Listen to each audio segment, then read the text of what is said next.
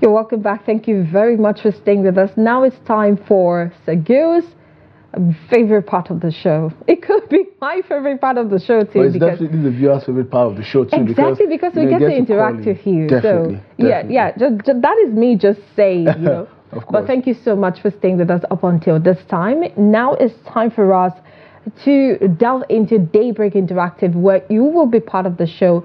Tell us what you feel about what we will be bringing out today. Of course, it's all about, we just talked about food insecurity, but right now we will be talking about fuel subsidy removal and the controversy. What is your take? And recently there have been talks about, you know, this subsidy is paid, you know, at the back door. But let's not get into that. Federal government insists subsidy era is gone for good. And a leaked draft report, Accelerated Stabilization and Advancement Plan, that is the ASAP, and it showed the 5.4 trillion naira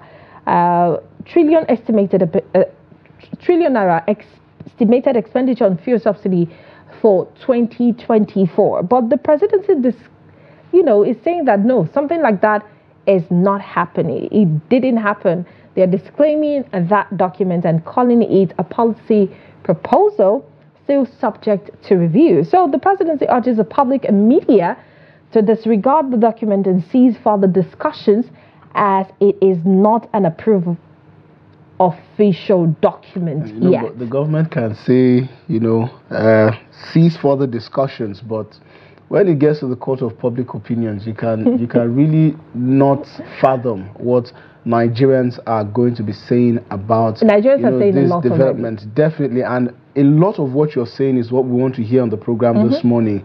It's 5.4 trillion. It's almost, some would say 60-65% above what was paid in 2023. I think 2023 was between 3.4 to 3.6 trillion for the fuel subsidy. But here we are, 1 year later, the statement subsidy is gone. Are now 5.6 trillion naira deep into payment of the subsidy. Allegedly, because the government still calls it a proposal. So what do you think of this proposal? Do you think there's any truth to the fact that, because a lot of the newspaper organizations, the TV organizations, and all of the media organizations out there, had a screaming headline: federal government finally admits to paying subsidy. So what do you make of this admittance? Please call the numbers on your screen, and of course definitely send us those WhatsApp messages for us to hear your thoughts, your comments, your questions and your concerns on this development. Of course, this wasn't the first time that the government had openly removed fuel subsidy, and then only for us to come back and we hear that the fuel subsidy is gone, but subsidy one way or the other was still being paid. Was it through the back door? Well, maybe it was not through the back door, maybe it was through the window, or maybe it was an underhand payment. But however it is, facts remain that the presidency or the federal government may have been paying fuel subsidy and may need to pay up to 5.4 trillion. That money could be used for a lot of other capital intensive projects that will make real meaning in the lives of Nigerians, especially at a time when Nigerians and the organized labor have been clamoring for an improved and revised minimum wage for Nigerian workers. And also talking about infrastructure as well. Things just have to work. Indeed. So how did this headline meet you in the first place, and what do you think the government should do, to address this issue more holistically? I mean, they called it the Accelerated Stabilization and Advancement Plan, ASAP. I'll just call it ASAP. They said this plan is supposed to stimulate growth in areas of the economy where, they've experienced a little bit of stagnance. So what do you make of this? Please give us a call. Let's hear your thoughts. Let's hear your comments. Let's hear your contributions on these developments. And, some would say that despite the fact that, the government may or may not have been paying subsidy, Nigerians still suffered some form of fuel scarcity one way or the other. Now, the question is not whether the fuel price was increased or reduced, but availability remains a challenge to Nigerians. And with that, we have a caller now. Good morning and welcome to Daybreak. What's your name and where are you calling from? My name is Mark. Muazuf calling from where? From Maiduguri. I couldn't quite make out what you said, Yeah, Muazuf, but please go ahead. From Maiduguri. Oh, Muazuf from Maiduguri. Maiduguri. Please proceed. How's Maiduguri this morning? Well, as usual, it's not all that cold. It's a little bit warm. The lesser heat is usual. We are used to it. Great. So what do you make of the presidency's or the government's statement regarding fuel subsidy? 5.4 trillion. You see, the truth. Because let me talk in brief. The problems, generally, it has to do with theory, more theory than practical. How so? Very good. You see, as long as this pumping money to state the law and get down to the ladder, honestly speaking, it's very difficult to implement anything tangible. Okay. I don't know. The network is not really clear, but we're trying to make something out of what you're saying right now. If you could be audible enough. Oh, we lost the call, but there's give us a call back, notion or perception about when it rains in a particular place, there's either a network issue and all of that. Maybe that's what is played out. You might just want to move away from where you are and give us a call again. Please give us a call back. Hopefully, we'll get to make something out of your contribution this morning. I really wish that I could make out some of what he said, because he mentioned that it's more theory than practical. But then we have another caller. Good morning. Welcome to the program. What's your name and where are you calling from? Good morning. Good morning to you. Good morning. Welcome. My name is Khalifa Umar. You're calling from where, Khalifa? I'm calling from Kogi State. All right, please proceed, Khalifa. Where in Kogi are you calling from? I'm calling from Kogi State. Where in Kogi are you calling from? Ida. Oh, interesting. That's the first. All right, Ida, Khalifa Ida. from Ida, Kogi State. What's your contribution?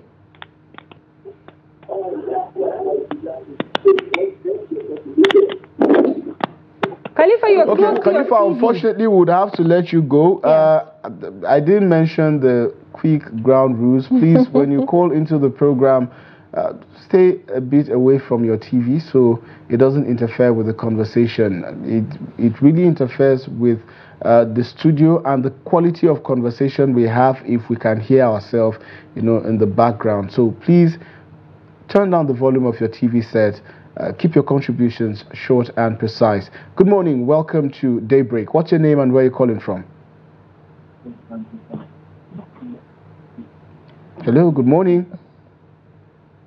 I hope it's not the network acting up again. Well, We're trying. Hello, good morning. All right, good morning to you. Good to know that you're still there. Hello.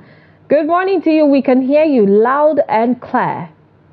Thank you very much. My name is Bukola from Kaduna, Kaduna State. Oh, nice. Good to have you join us on the program this morning. What's your contribution, please? Thank you very much. My contribution on this fuel subsidy of a thing is, I want to believe that the government are not sincere to the Nigerians. Why would you say that, Mr. Bukola? I can remember vividly when the ex-president, Dr. Goodluck Jonathan, decided to remove subsidy from our fuel. Remember, the fuel was 89 naira then, and he said, if you take our fuel to 140 naira, there will be no more subsidy. There was various advertisements on the radio and television then, what they would do with the money. But Nigerians went against it. The likes of people, the likes of airlines in Nigeria, carry play card, all this, that, Jonathan is this, Jonathan is that. And it was called Occupy Nigeria, Mr. Bukola. Yes, okay, thank you very much. But we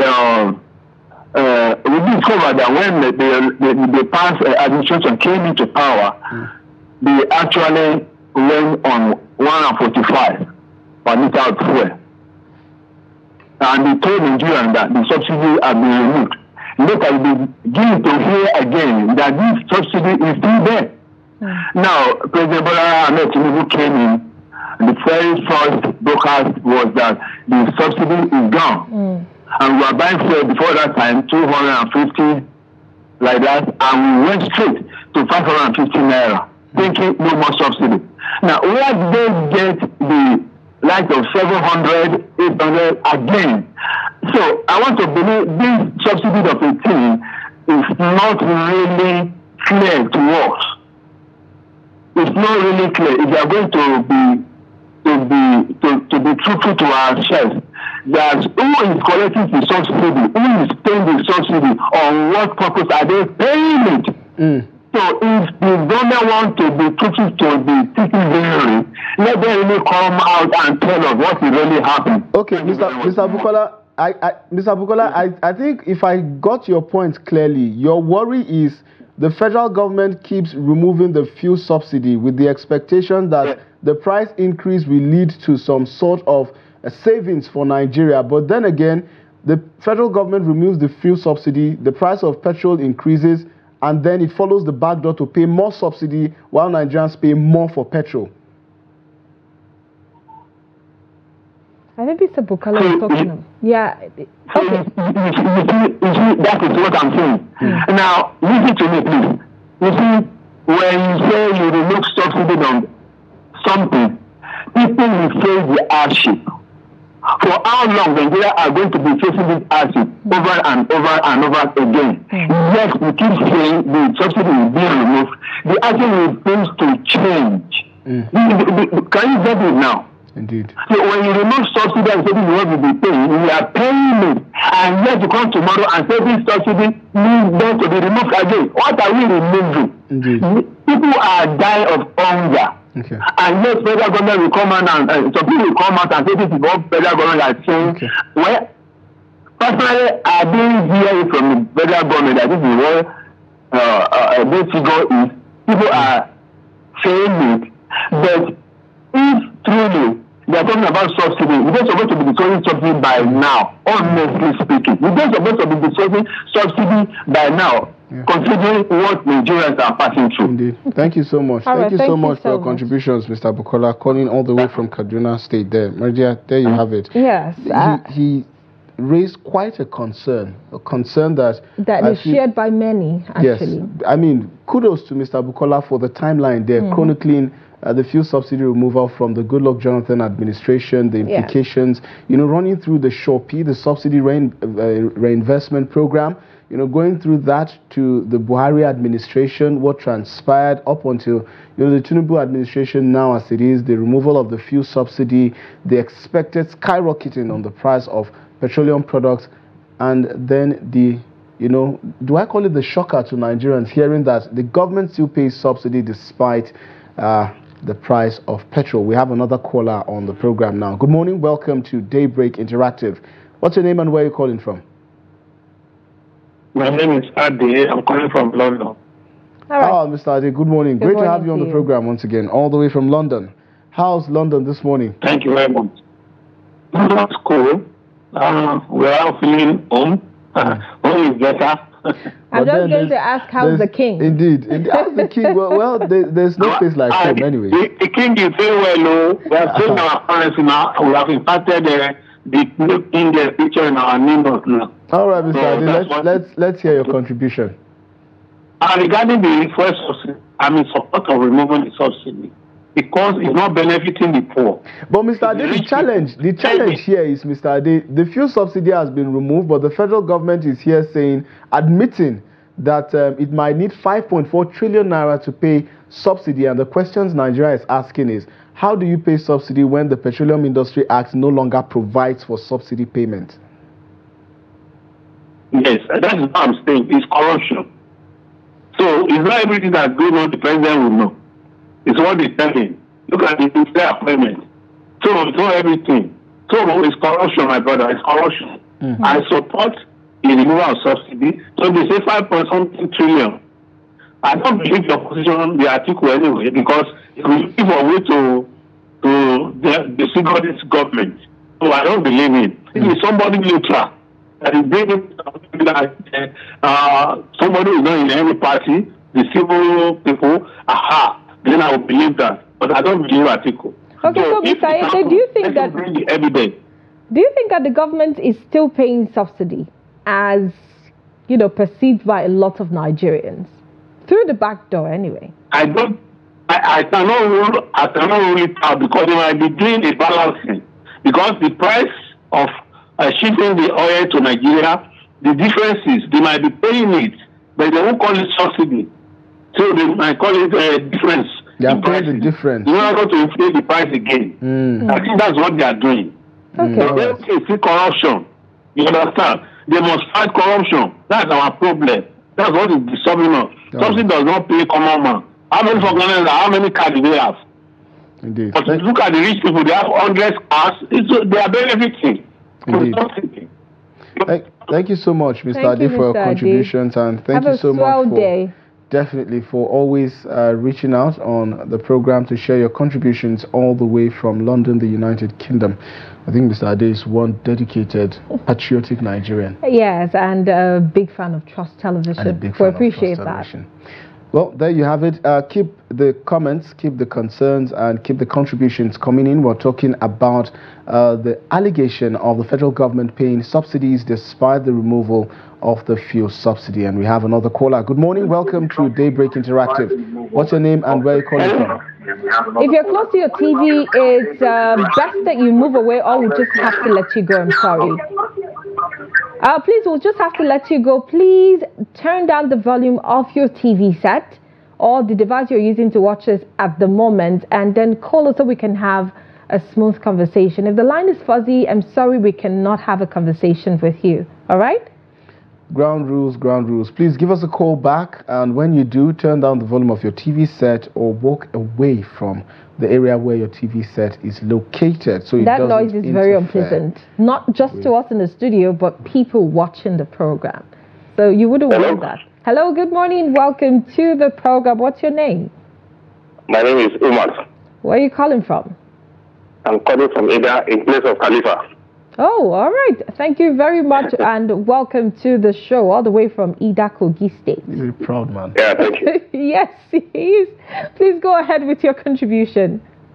Well, in the first place, subsidy removal is a big mistake on the federal government part. Why do you say that? If you say so, I will ask you back. What is the offense of Nigerians for them to remove subsidy? They should have looked at the blueprint. What is the reason for them to bring subsidy in the first place? To help the masses. Now, what is our offense? You don't want to help us again? I don't know. Umar, we are saying that they are paying at the back. Of course, they cannot stand without paying.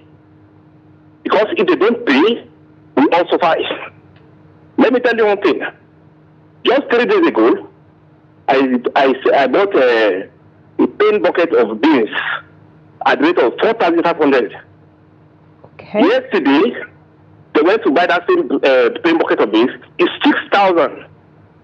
I have a farm. Wanted to plant pigeon pea, a good breed. They told us 7,500 for a paint bucket. Today, they called me that this paint bucket is 10,000 naira. You see how things are skyrocketing. We are saying insecurity, security. The insecurity of the stomach is more than that of Boko Haram. It's more than that of health. Because if you don't eat, the medicine will not work. If you don't eat, you don't go to school. If you don't eat, you can't come to the television and talk to us.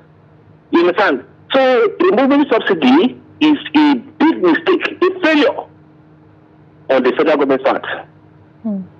Thank you so much, Mr. Umar. One of them should call back now and tell us what is our offense. If I may, Mr. Umar, can I ask you a question, Mr. Umar? Please ask me. Okay, so Mr. Umar, I'm just going to take a cue from what a caller earlier mentioned, and that was his concern with regards to the subsidy. Now, he said in time past, the federal government had hinted that it would remove the subsidy. In Goodluck's era, it was removed. The fuel price went up to 114 naira or thereabouts. But unfortunately, the government was still paying subsidy. Now, here we are, the subsidy removed. The price of petrol has increased. but the government, unfortunately, allegedly still pays subsidy.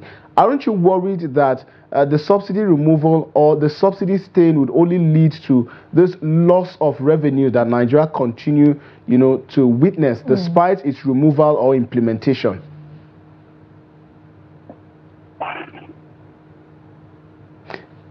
I guess that's the challenge we continue to face as a nation. Yes. Like I told you before, subsidy removal is a failure. They shouldn't remove it. All right then. Just like now, you said Mr. Umar is standing by his words. You stand firmly by your contribution. Let me give you an instance. You have a house, and you have a gate man. You say this gate man is not working for the reason of that. Let me remove the whole gate. What have you done? It's just like you bath the baby and throw the baby and the water away. Interesting. Yeah. So what the government, the problem of subsidy should have been tackled. What is the problem of subsidy? You understand? Bringing in vessels which is fake. We have Interpol that will check which vessel has come, which vessel have left abroad, which one is coming, which one is not coming.